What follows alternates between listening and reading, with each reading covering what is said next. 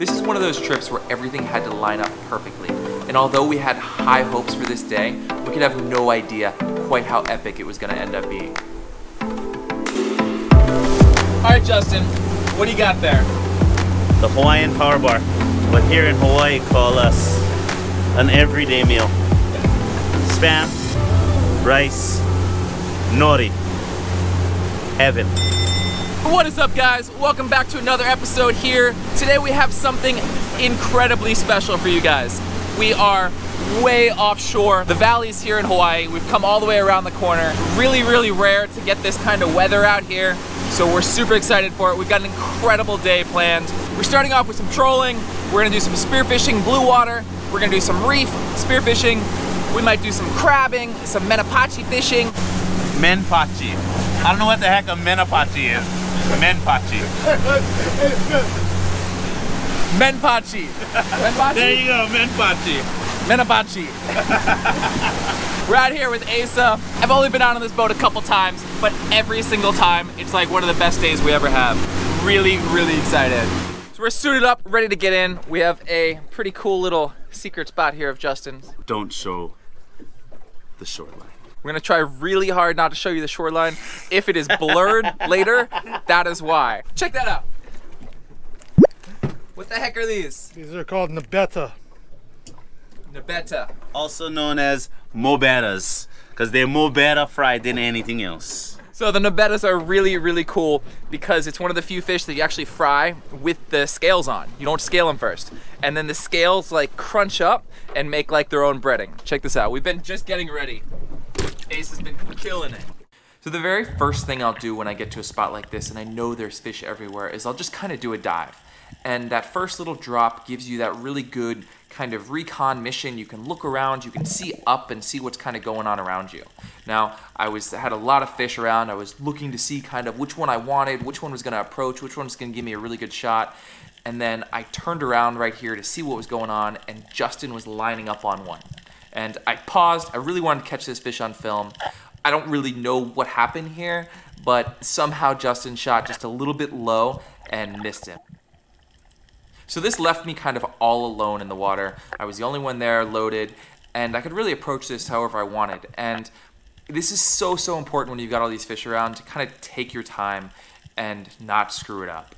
You know, you want to make sure you get one of the bigger fish, you want to make sure you get a good shot, and that's kind of what I did here, was really kind of slow down. You see this one right here was coming in. I kind of decided this is my one. I did those couple kicks towards him, and I put the shot exactly where I want it, right above that anal fin. Now, that shot has been proven to land a lot more fish. And after losing that one a couple weeks ago, I swore I would not screw it up again. I would not aim for the head, no matter how close I was to these fish. So I was only rigged with a single flopper and a reel, but I also had a belt reel on my belt. And the kind of technique here is to swim after your fish, especially with these reels. Like, you want to keep as much line as you can on your gun. And most of the time these wahoo are known for these blistering, screaming runs, but this one never did that. He just kept a slow kind of pace away from me the whole time, and I was able to keep a lot of that line on my reel, which is exactly what I wanted. So I just swam after him, keeping that pressure as light as I could. Again, I knew that shot was right there in the tail where I wanted it. I knew that was going to be the best holding shot. You can see there's just fish all around me here still. So after a little while of kind of like chasing after him and letting him kind of go where he wanted, just following him around, I kind of knew I was kind of on my own, you know. Asa kind of drops us on these spots and doesn't come back for a while. We've got our kui, we've got our buoy, we're kind of self-sufficient, but I don't want to get too far away from that buoy and that spot we were on. So I kind of started swimming back the other way while still kind of fighting him and trying to like just drag him along, but let him do what he wants. You know, I didn't have another gun to get that second shot in, so I knew that no matter what here, like, I would have to land this fish on my own. To do that, I wanted this thing done. You know, I wanted him super wore out, super tired. I'm not gonna try and grab this thing while he's green. While fighting these fish, it's so, so important to stay out of your line. You know, especially with these belt reels, a lot of times that gun doesn't drift back away from you, it stays with you. Now, I had the option of disconnecting it from me, obviously, and letting it float behind me, but I wasn't completely sure what this fish was gonna do, and I wanted to make sure that I still had that belt reel option if I needed it. You could see he just kind of keeps making those surgy runs where I really wasn't gaining on him. I just wanted to make sure I had that belt reel on as a backup. But when you're doing that, this line can get bunched up around you, and you've got to be really, really careful to not only the fish could run and obviously pull you, but what I kind of fear more is something eating that fish. You know, a big shark could come along. In Florida, you know, we have a big problem with the Goliath groupers. That's a huge danger to me is, you know, something else eating that fish while you're actively trying to get it away from that something, and then you're tangled up and dragged down to wherever. So multiple times I almost had this guy kind of in my hands. But again, I really want to play this thing soft. I don't have a second gun to put another shot in, which is what I would normally just do. So I need this thing completely worn out, and I'm not going to rush it. Did not want to lose this fish. The best way to kind of put fish on the boat is to land the one you have now. Eventually, I was able to get my hand on his tail, get his tail up out of the water, which kind of immobilizes him, and then get my hand in the gills. I spearfish a lot, but unfortunately I don't get a lot of time with wahoo or tuna, so anytime I get the opportunity on one of these wahoo, it's just so special and I love it. I took my fish back to the float, put it on the kui there, and was stoked to see Justin had one of his own. He was nowhere in sight, so I assumed he was off, chasing after more of them, so I dropped mine and then went back out in the game. There were still plenty of fish around, but I didn't quite get a shot off. Mostly I was looking down at that reef, and all I wanted to do was get down there, check for uku, check for big moo and goats, and all the other big reef fish that I'm so used to hunting. So the whole entire time while hunting these wahoo, I'm looking down at this pinnacle, and I just cannot wait to get down there and do some reef diving. Now, again, I've got that 120 Rob Allen single roller, so I can do both. I've really got access to like hunting the small fish on the reef. You know, I can get down there and shoot a 1-pound goat, but I could also shoot a big wahoo if that thing comes in. So I was so excited. You can see the structure right here is beautiful. I think this was my first dive actually on the reef at all here. So really was just kind of doing a recon, just seeing what lived down there. Dropped down, clung to the side of a rock, looking around, just trying to kind of overwhelm, taking it all in. You can see how much life there is there. Absolutely jam-packed with life. I looked out here off the ledge, and this is typically where those uku will hang out. They'll hang out kind of off in the open water, in the sand, off the main structure. You can see he comes in, a couple grunts there, bring him right up to me, and a beautiful shot there. And I just put wahoo on the boat, and then now I've got this beautiful uku. Shot all the way through this guy with that gun. Again, that 120 roller, a lot of power, can go straight through these fish. Strung him, nice little headshot there, right where you're looking to shoot these guys. No meat damaged, and just a beautiful fish. I just love hunting these uku, no matter what. I mean, they're just one of my favorite fish to hunt on the reef. I just got an uku. Pretty rad. How is that? I thought you were gonna shoot in the tail. How is that? I shot mine in the tail. I got the big one. What an unbelievable first drift there. They were like, jump in, the Onos are gonna be right there. They were sitting right there waiting. So I got an awesome shot on mine. Justin got one too. And I whiffed. So we're gonna check one more nice high rock out here, see if it's got some more Onos on it. Onos, ukus, I got that beautiful uku. That was an awesome shot. What's he been doing? It's in nabetas. Got a full box of nabetas there. Unbelievable start to the day. That was only the first spot, guys. So we moved pinnacles, and this one looks almost exactly the same as the last one. I get down, and a lot of times if I don't see anything around, kind of my first thing is those grunts. Those uku tend to come from like afar. A lot of times that grunting, it travels, I think, further than their vision, how far they could see you. And a couple of these grunts, a series of them, really trying to get that uku interested. You can see him out there. He's cruising in, cruising out. He doesn't really know whether he wants to commit or not. And that is the great time and place to be doing these grunts. When they're already clearly interested in me, you don't need to grunt. It's not gonna help you. They're already clearly on your way. But like this, those grunts are really there to coax him in. Unfortunately, here it didn't work. I always try to stop and get some shells for Sam. You know, it's kind of one of my weird things. I don't know, I'm always picking up shells out here. I'm always looking in these little sand pits. It's kind of nuts, but I was stoked to get over here to this untouched part of the island and look for shells. You can see the menpachi here are just stacked. They're giant. There's just lobsters sitting in the middle of the day in cracks. Just a wild, wild spot.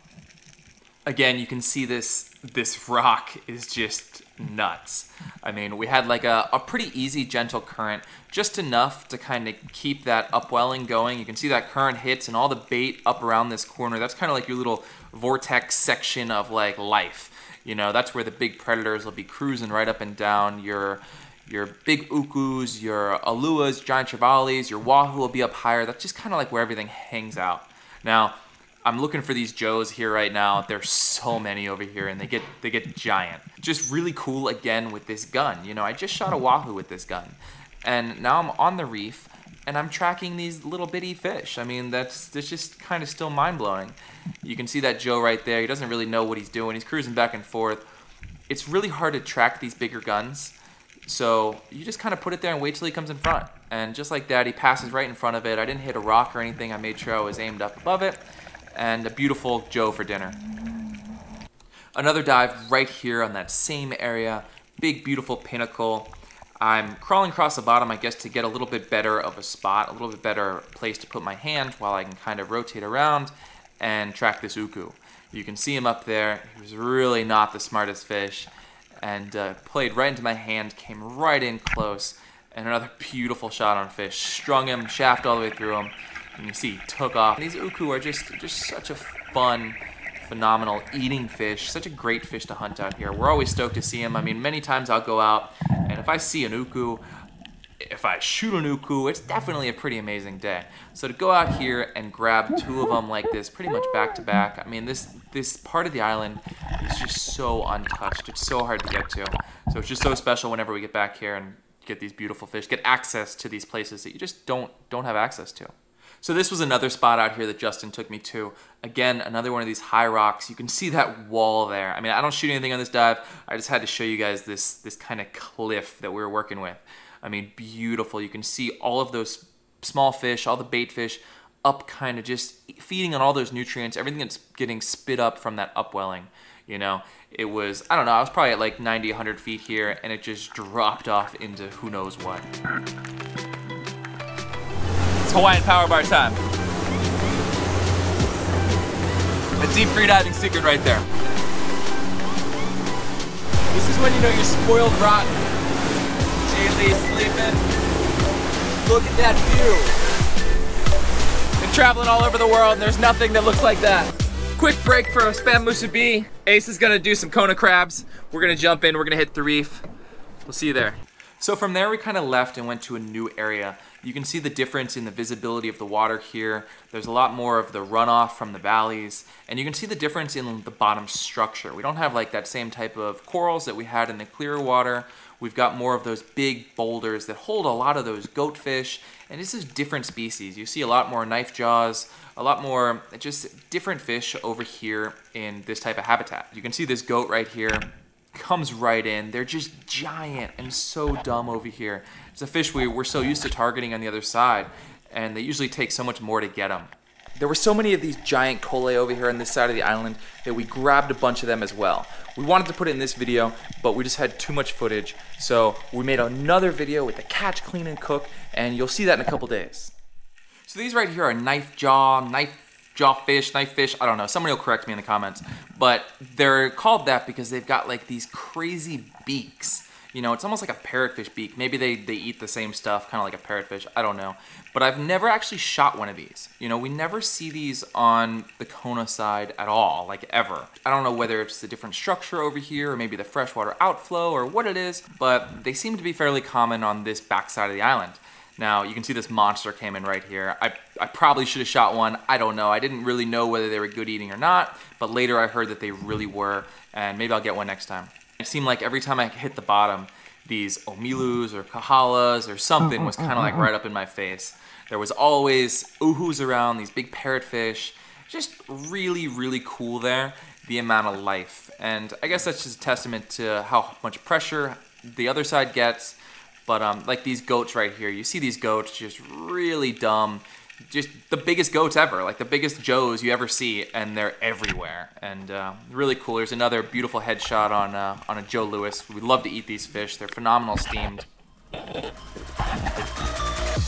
So when we were diving that last reef dive, Asa dropped these crab traps, and we're looking for the kona crabs here, which are, we call them kona crabs, but also spanner crabs, I think is their proper name. Check this out.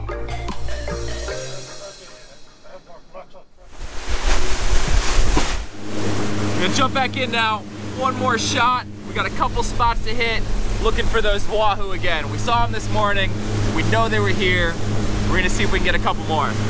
So this technique never works for me, but somehow the dirty water, late in the day, I came across this giant moo just sitting there in the current and was able to sneak up on him and dive bomb and get a beautiful shot on. Now you can see that alua cave right there, and all the aluas kind of come out. I don't know if they wanted to eat it or what they wanted to do, but it was really cool. Again, all that life there. So at this spot earlier in the day, I shot a massive alua. And guys, you're gonna have to wait for the next video for that one. We've done a catch, clean, and cook on a 70-pound giant trevally. It's gonna be freaking cool. But anyways, the same spot later in the day produced this moo. Probably incredible spot for me. That was just really freaking cool. This is one of my biggest moo, if not my biggest moo. And that dive bomb technique never works, but it did this time. You can see the change in like kind of the water quality. I mean, these are those same spots we were on earlier in the day. Now, whether the tide shifted or just the light got really low, just the water quality completely changed. It was a lot dirtier out there, which can be good for hunting sometimes. I mean, sometimes that gives you that extra little kind of invisibility cloak. You kind of hide better, and the fish seem to come a lot closer to you. You can see those kahalas there. Again, they seem to be around on every spot. Something that you don't usually see over on the Kona coast. I mean, you do sometimes, but not as much. You can see how many goats there are. I mean, these big Joe Louis goats are usually fairly tough to find on Kona side, and they're just cruising right in. Nice headshot, another beautiful goat for the steamer. So that one uku that we saw earlier that I was grunting towards but wouldn't come in, I think this might actually be the exact same spot and that same fish. Like I said, we came back and we worked our way back and hit a couple of those rocks again. So I had a better hiding spot this time. You can see I'm kind of down in that little depression, that little gravel depression, and grunting, scratching, and that thing is coming right up over. Now, I tried earlier, I think it was this same fish, and he did not want to play. So you can see him right here. I'm kind of tracking him really nice and slow, scratching, grunting, waiting. You know, that long pause, and just wait until he gets curious. I'll launch off the rock here. See how that launch just to get an extra couple feet, get closer to him. And I think that shot was pretty poor, pretty low, but seemed to be holding at the time. I don't know why I dropped my gun there. I guess I was gonna put it on the belt reel, but I changed my mind. If I don't know how good a shot is, I'll always play them super light. But this one, I knew it was low. I could see it just barely in the guts of this fish. And he was fighting really hard like the whole time. And then for whatever reason, when these triggers came in, they started eating his guts, I guess. Because of that, he really slowed down. And that was very lucky, because what happens next, if he would have kept fighting like he was before, I would have definitely lost him right here. Pulling him up, and then right here, the nightmare shaft falls out. Now, you got a couple options. You can grab the shaft, try and stick him. You can try and grab the fish. I chose the shaft to the face option. I got really lucky, got a solid hit. Another beautiful uku, my third for the day, which is kind of unprecedented. I mean, I've definitely never done that before, so beyond stoked on this fish. So a little bit later, and another dive, and I saw this whole school of trevallies come in, and I wasn't exactly sure what they were, but I was pretty sure that they were yellow spot papios, which I know are supposed to be really, really good eating. Now, they look just like every other trevally, kind of like, you know, your yellow jacks in Florida, but for whatever reason, these are supposed to be delicious. Trevallies love grunting. If you need them to stop, a lot of times a couple grunts will really get them to slow down. Now, I don't know what distracted him in there. Maybe it was octopus or a fish or something, but I'm really having a hard time picking out my fish, and I want to not screw it up. Took my time, really waited, and got this stone shot on definitely my biggest yellow spot papio. I don't even know if I've shot any before. If I have, they were really, really small. I didn't even know they got this big. It was pretty cool. Justin was really, really excited. And when I see Justin excited about a fish, I know that's gonna be a good eating fish. So he's like, that makes the best sashimi ever. We'll take this thing home, we'll cut it up raw, and we'll eat it just like you would a tuna or a wahoo. Sunrise to sunset. What an unbelievable day. I think we're gonna take all these fish, we're gonna fillet them up. Asa, thank you. Unbelievable day. This is that beautiful yellow spot trevally. Yellow spot papio. Yellow spot papio. I get really excited for anything that I can eat sashimi, you know? Like, I'm kind of sick of all of your generic reef fish. You know, like I've had more freaking grouper and snapper and that type of thing than I could ever want in my lifetime. But I don't get very often the wahoos and the tunas that you can eat sashimi. Good stuff? Good stuff. Wow. That is incredible. For a jack. For a trevally, for a jack. Yeah, I was not expecting that. That's better than Ono. That yellow spot papio. That is, I would not expect that. Absolutely better tasting than a wahoo. The flavor's good. It's soft. It's soft, Firm but at like the same time. just firm enough to like still have that texture and be delicious. Guys, that was an unbelievable episode. If you stuck around this long, thank you so much. Go ahead and leave a comment. If you're not subscribed, do that now. There's no reason not to. I promise you, the one coming after this one or the next one is gonna be unbelievable. We've got a giant trevally. They call them a Lewis here, catch and cook. We've got a kole catch and cook, all from the same day. Unbelievable. Guys, stay tuned. We've got a lot more coming from you. Justin, thank you so much.